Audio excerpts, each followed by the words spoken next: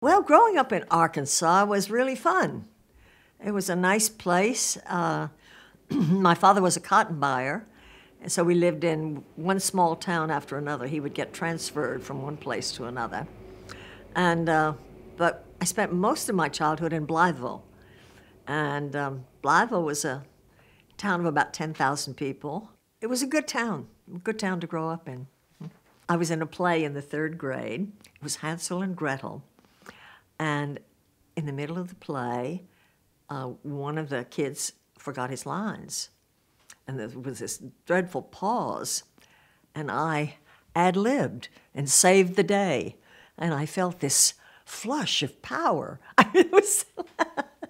And I thought, oh, I want to keep feeling like this. This is a great feeling. And I think that's the day the bug bit me.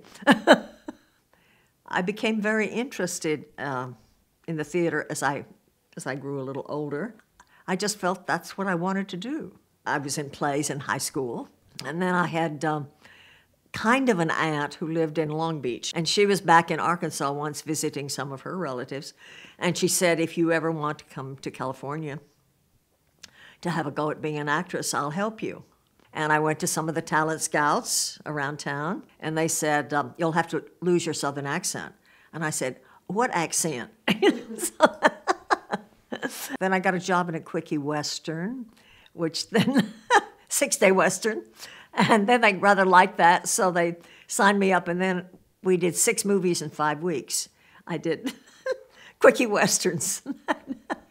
And they were great experience because you got so tired you forgot about the camera, and that's the best thing, is to.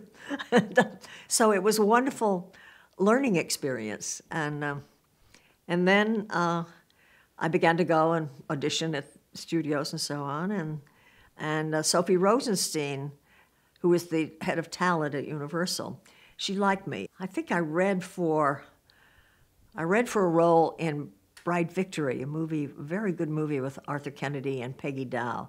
And this was like the second lead in the picture, second female lead. It was, and they said to me, can you do a Southern accent? And I said, I think I can. All these years of working to lose the Southern accent.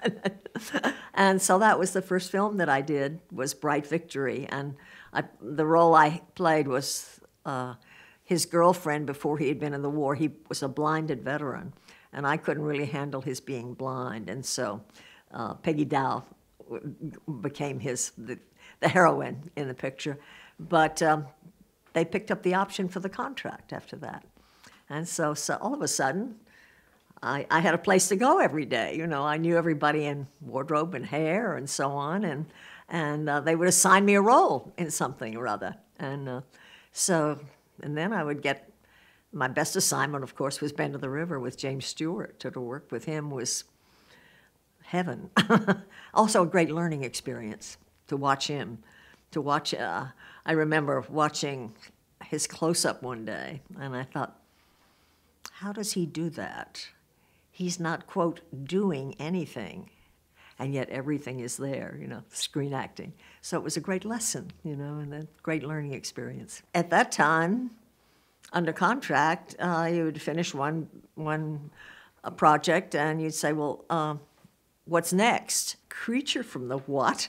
I'd been working with James Stewart and Arthur Kennedy and all these things, and I thought, well, gosh, if I turn this thing down, they'll put me on suspension, I won't get paid, and what the hey, it might be fun. And so I said, okay, and it was fun. It was fun. It was well-directed, and as we know, it's become a classic, so I'm awfully glad I didn't turn it down. Oh, dear Ben Chapman. It was fun. Ben Chapman would come out in the morning, and and I would say, "Good morning, Beastie," pat him on the face, and we all sort of, kind of just, took it all with a sense of humor, and did our work.